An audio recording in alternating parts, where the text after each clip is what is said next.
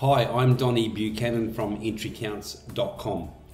In this video, we're going to look at how you insert additional work papers or schedules within Xero.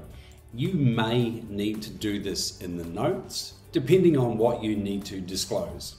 For example, disaggregation of revenue.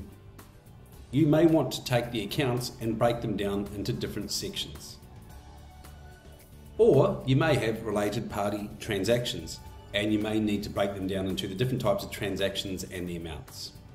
So how do we do that? Go down the page here to, for example, sales revenue.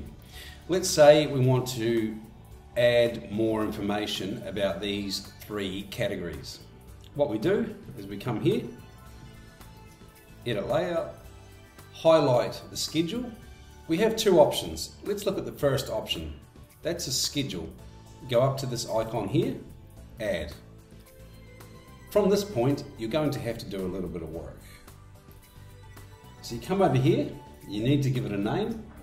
Then you have to decide whether it's a debit or a credit positive.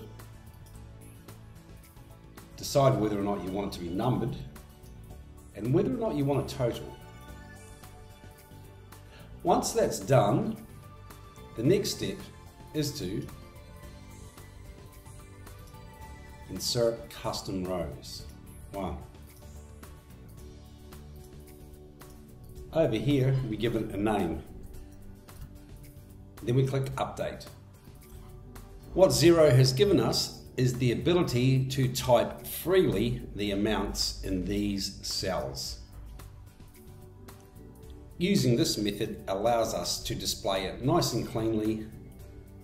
So that's option one. Option two is that you can insert a Microsoft Excel or Google Sheets work paper. Click Edit Layout. Up the top, click Text Block and give it a name.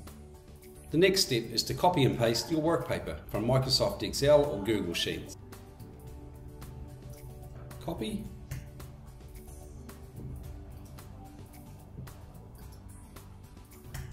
Paste.